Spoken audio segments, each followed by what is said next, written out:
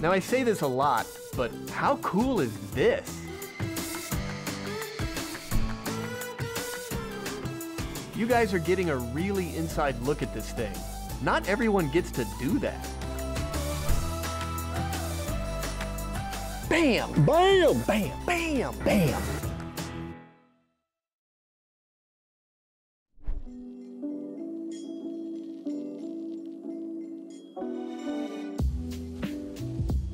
Hitting U.S. Navy squadrons in mid-1971, the EA-6B Prowler was developed from Grumman's A-6 Intruder attack aircraft. The Prowler's primary role was to protect Navy ships and aircraft by jamming enemy radar and communications, but it could also perform electronic surveillance as well. Known as electronic attack, the EA-6B was more than capable of jamming anti-aircraft gun and missile radars, as well as radio, internet, and even cell phone communications. Although it didn't carry any guns, this aircraft wasn't without teeth. Carrying up to 4 ALQ-99 jamming pods, the Prowler was one of the baddest aircraft in the air. Although the Prowler first entered service during the Vietnam War, it has seen action in Operation Desert Storm, Enduring Freedom, over Bosnia-Herzegovina, Kosovo, and most recently, Syria. But after nearly 50 years of service, the venerable Prowler is now being replaced with the more capable EA-18 Growler, an offshoot of the successful FA-18 Super Hornet. Let's get up in the cockpit of the EA-6B Prowler at Wings Over the Rockies Air and Space Museum and explore the unique features of this aircraft. Like we like to do on Behind the Wings, we like to get you guys into places that most people are not going to see, and bam, here you are in the cockpit. How cool is this? And this is where 2 of the 4 crewmen sat. You had a pilot and 3 ECMOs, which are electronic countermeasure officers. And their sole purpose was to jam radar sets, listen in on radio conversations, and generally wreak havoc on the electronic battlefield. And they did a great job at it. One of the things I really love about this cockpit is it's been signed by one of the former pilots. It's a Lieutenant Commander J. Elrod, who is known as Yum Yum. But VAQ-134, which was the squadron that flew this aircraft in combat, was transitioning over to the EA-18 Growler, which is actually the Hornet version of this plane. And so they didn't need these anymore, and we are lucky enough to have gotten what's known as the CAG bird.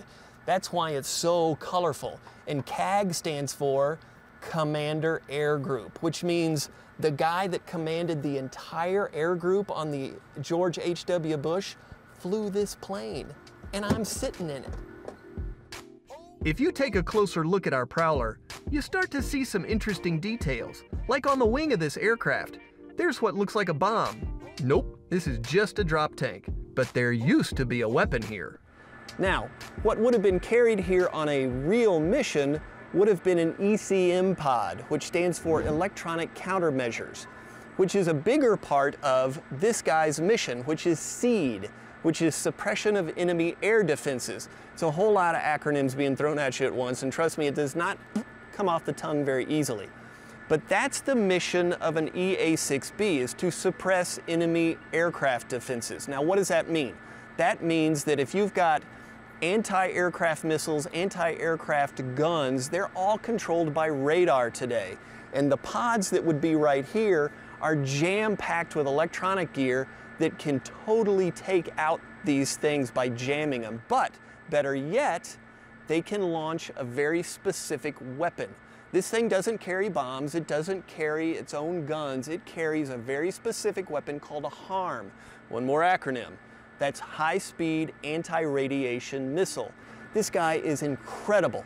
It's got a speed of 1,400 miles an hour and a range of nearly 100 miles, which means that these guys can sit way back, launch their missile, and even if the bad guys turn off their radar, the HARM remembers where they are and boom, no more problem for the fighters and the bombers.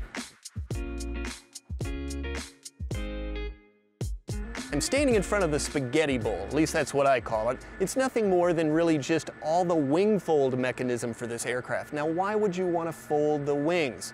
Because, like I mentioned earlier, this is a Navy plane, and when you're on an aircraft carrier, space is at a premium. So what do? You fold the wings, and you can jam a whole lot more planes together. Just look at all that detail up there. Somebody had to think all that stuff up, and I'm glad it wasn't me, because I ain't no engineer. That's why I'm in the museum field.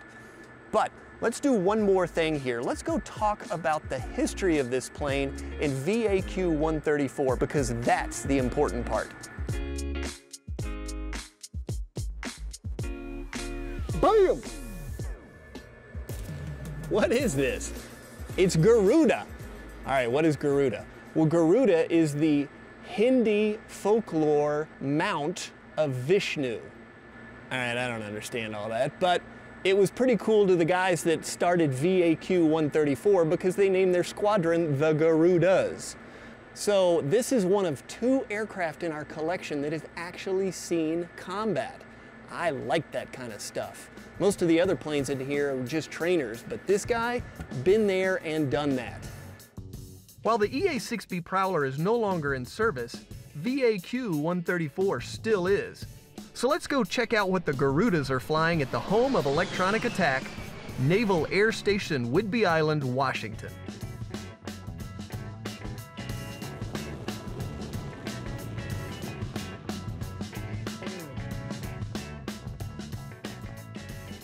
Woo! It is a chilly, brisk morning here in Washington State, and we're at NAS, bam! Whidbey Island. NAS standing for Naval Air Station. It's the home of VAQ-134, the Garudas. Woohoo! And it's the home for airborne electronic attack for the entire Department of Defense. That's a huge job, which means there are 8,400 different sailors here on base. And since we haven't seen anything, it's time to get going. Naval Air Station Whidbey Island is located 2 hours northwest of Seattle and has 2 locations on the island. Alt Field is where you'll find the EA-18 Growlers, which we'll check out in a bit. But first, we're going to the original side of the base on the seaplane side. So we're on the support side of NAS Whidbey Island. So what does that mean? Well, actually, it means that the base exchange is right over there, and you can't see it, but you're gonna see it through the magic of the camera. There's also the grocery store and the gas station, basically everything you need to live here on the island. Now, the cool part about it is that the building that the base exchange is in used to be a PBY base. Now, a PBY, you'll probably know it better as the Catalina, was one of the most famous aircraft of World War II, and it's a seaplane. So you're actually looking at an old seaplane base from 1942. Now, why was it here? Well, we're right next to the Pacific. Who was in the Pacific with us? The Japanese. It's 1942. We got to keep an eye on them. They had submarines out there, and we had to have our patrol boats out there flying around to make sure that they didn't come here. As cool as that is, and as beautiful as the scenery is, there is way more to this base, and let's go check out some of the awesome stuff that's here. As we headed up to Alt Field to find some growlers, we stumbled across this interesting contraption that we had to show you. Holy smokes, look at this thing. We were just driving around kind of exploring the base and we came across this. What is it? Well, it's actually where the A-Bs train. Now, what is an A-B? If you don't speak Navy, that's aviation bosun's mate. And those are the guys that are on the flight deck of a carrier, and they're responsible for aircraft movement, aircraft firefighting, all that kind of stuff. And if you get onto an aircraft carrier, you have to take this training. And that all goes back to 1967 when there was a massive fire on the USS Forrestal, and they had a heck of a time trying to get it out. So now, no matter where you are on a carrier, you take this training. It's kind of like the Marine Corps. Every Marine a rifleman, every carrier sailor a firefighter. There's still more to come. Let's keep going.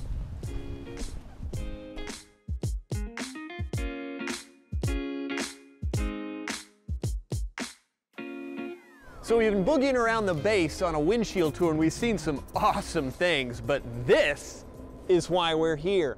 Home of electronic attack, more than 17 different VAQ squadrons. But why is NAS Whidbey Island right here? That's what we're gonna find out next. Good timing, too. I was ready to get out of this Pacific Northwest weather. To answer my questions about the base was Public Affairs Officer Mike Welding. So Mike, as we were doing our kind of windshield tour of the base, we started on the other side, which was the seaplane base, but we're not, I mean, we're right next to the water, but we've got a runway here, and it's called Alt Field. How did Alt come about, and is it named for anybody? Well, so when they established the base, Seaplane Base was, of course, the first base that they had here for patrol missions. And it was surveyed in 1941, and they established that, but they were also looking for a base where they could have land attack aircraft, and they needed some place that was relatively flat. Clover Valley provided that ideal location. It was a very rural area, and there were mostly farms that were there, so the government was looking at that, and at the time there were hostilities going on with the Japanese, and not outright war, but the survey for Alt Field actually happened on December 8th, the day after the attack at Pearl Harbor.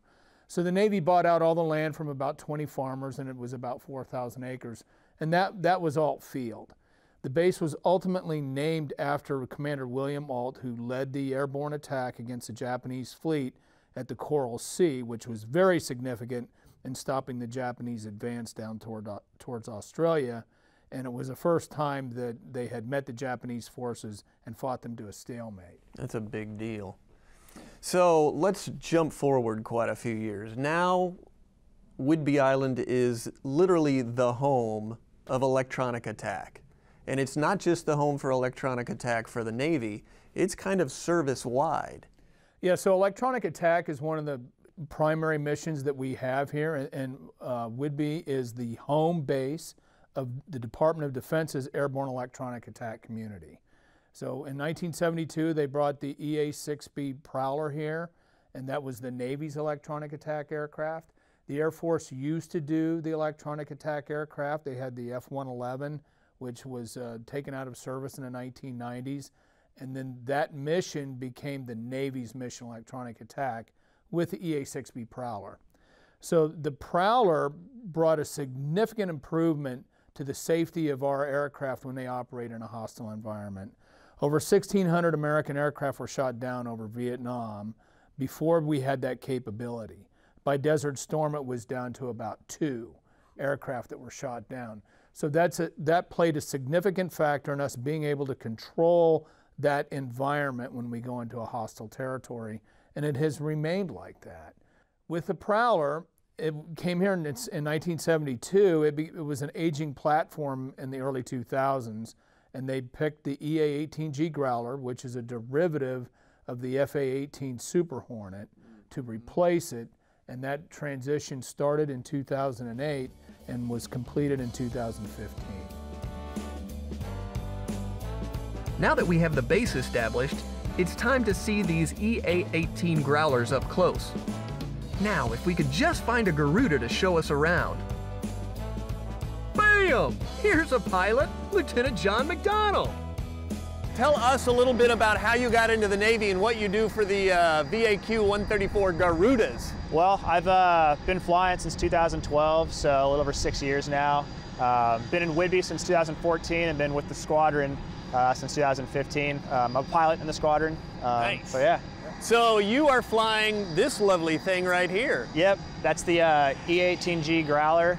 The Garuda has been flying it for about 3 years now. We were the last squadron to go safe for flight in this airframe. Before that, we flew the EA-6B Prowler, then sundowned that in 2014. And we are lucky enough actually to have the old CAG bird for VAQ-134, and we are really happy to have it. Thank you, U.S. Navy.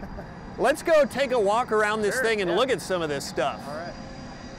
So since the EA-18 Growler is primarily a carrier aircraft, you guys have got a really serious set of landing gear here. Yes, we do. So you notice it's obviously a lot beefier, more robust than the landing gear you'd find on your basic civilian aircraft or even an Air Force fighter jet. How big it is really is so when we land on the aircraft carrier, we fly like a constant angle of attack all the way down to the flight deck. So there's no flaring or any kind of cushioning of that landing at all.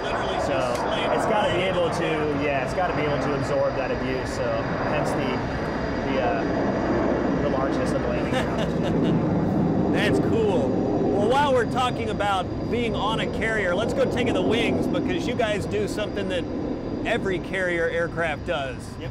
And you fold the wings. That's right. Let's go look at that. What? Oh, sorry. I get all goofy when I'm looking at planes. All right, so right here is the wing fold. And so you guys can literally fold the tips of your wings up so you can get what? Correct. So from here to the length of the wingtips on either side, you can fold the wings up, and that's so when you're on the deck of an aircraft carrier, it's obviously close quarters. So we raise those wings in order to create more space on the flight deck so the directors can park us in tighter quarters. So, and your wingspan is like what, 45 feet. So if you can shave anything off of there, it's good for the carrier and get more aircraft on. All right, so you guys are more than just a regular Super Hornet. You're carrying ECM pods. I mean, that's the reason you exist. Correct. So we carry typically up to 3 ALQ-99 jamming pods, which are the same pods that the EA-6B carried as well. Okay. So those are used to target enemy radars and jam their signals. We also have ALQ-218 on each wingtip, which are essentially receiver pods, which can detect emitting signals from radars, and then we can geolocate them. Okay. And then we also have air-to-ground and air-to-air capabilities. So our air-to-ground weapons are the HARM, AGM-88, okay, yeah. which targets radiating emitters. And then our air-to-air capability is the AIM-120, the AMRAAM, used to target enemy fighters. Oh, that's very cool. Well, I know people are going to ask when they see this video, so let's go look at what powers this bad boy so we can talk about how fast it goes. Because that's what you want to know, right? So this is where all the cool stuff happens. This is the arresting hook, which does what? Yep, so our tail hook, when you're landing aboard the aircraft carrier, it'll be down, and it'll take you from your approach speed, so roughly 130 to 140 knots based on your weight, to an abrupt stop as you try to catch one of the wires with this hook. Ooh, I bet that's a fun ride. Yeah, it is pretty fun. I bet. And then these guys are the GE-414s, and that gets you from point A to point B really, really fast. Yep, so dual engine. You'll notice there's these look like turkey feathers on the back. Those are the vents, the variable exhaust nozzles. So the shape of the engine will actually expand and contract based on throttle position and how much thrust you're kicking out at that time. That's very cool. Yeah, these guys kick out, what is it, like 22,000 pounds of thrust in afterburner? That's right. Each? Yep, each one. That's a heck of a ride. It is fun. Supersonic jet goes fast at the speed of sound, so. Woo. What is your top speed? Well, if it's don't have a whole lot of stores hanging off the jet, it can go above 1.5, 1.6. So, but typically with our loadout, you're going a little bit slower. Yeah, I bet. You're carrying a lot of stuff. Speaking of carrying a lot of stuff, you have an EWO in back, and I hear he's running around somewhere. He's somewhere. He's behind me. Yeah. All right, let's go. Let's go find him. It didn't take long after talking with Lieutenant McDonald to find an ECMO from the Garudas, and we found a good one. Lieutenant Rob Slow Roll Heller.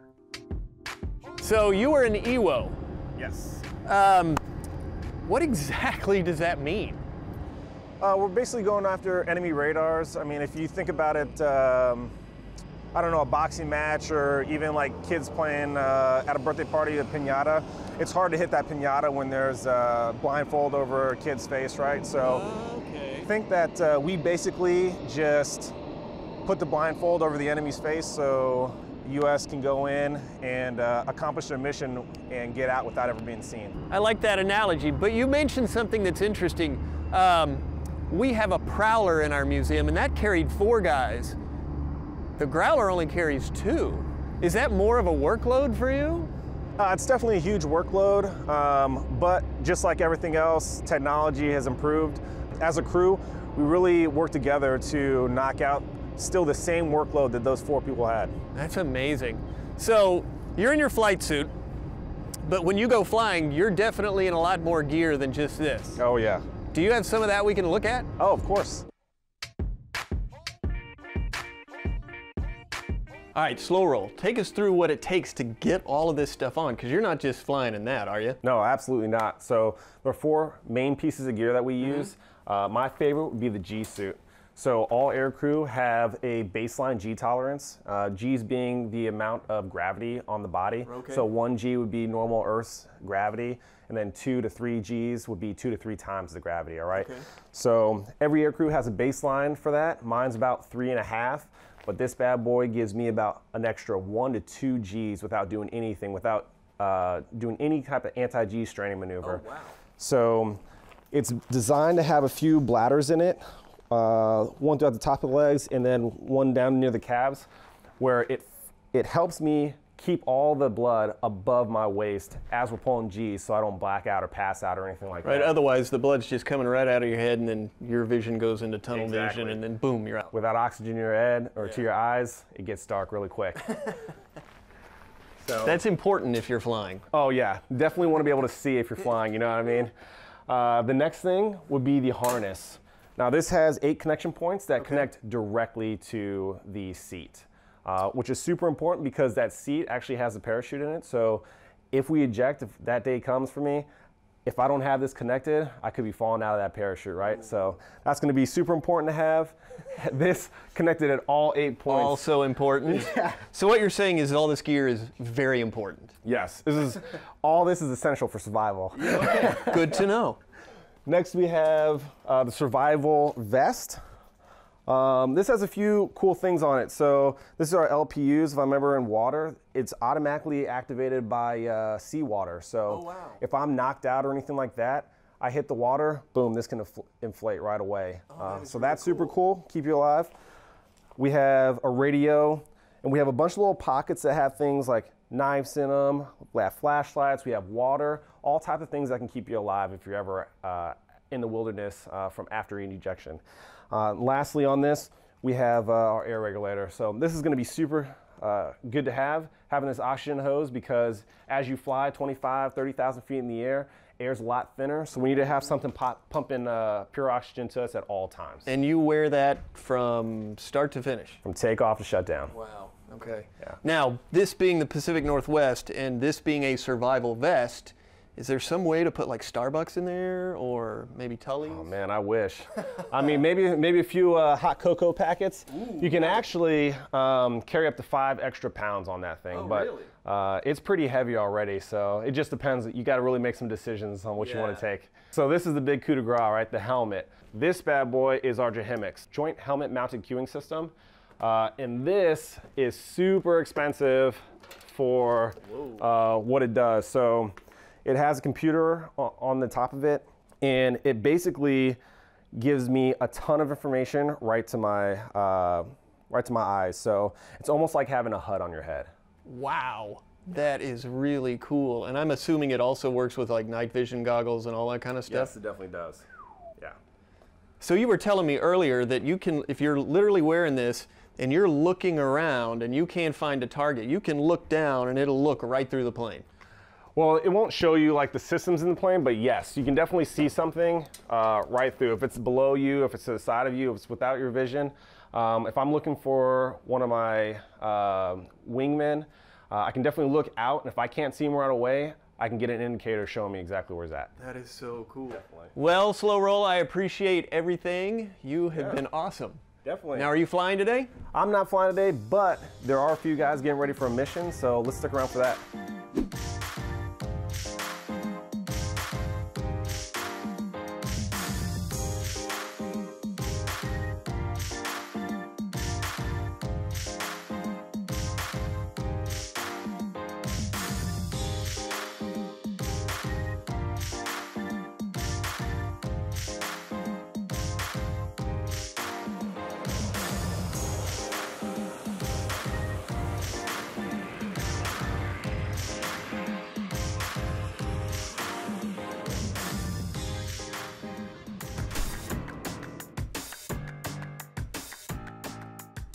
If you want to rule the electronic battlefield, this is your aircraft.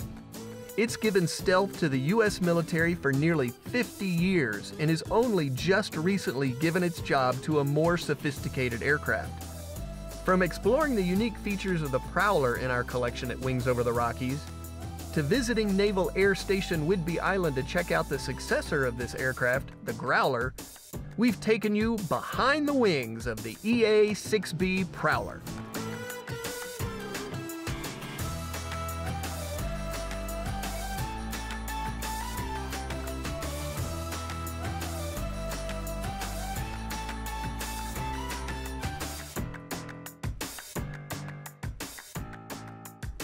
And this says over temp, but I swear it said oven temp. This is why it takes so long to film something. We always got planes going around, I have to look at them. This as much as blah. Donald. So slow. All right.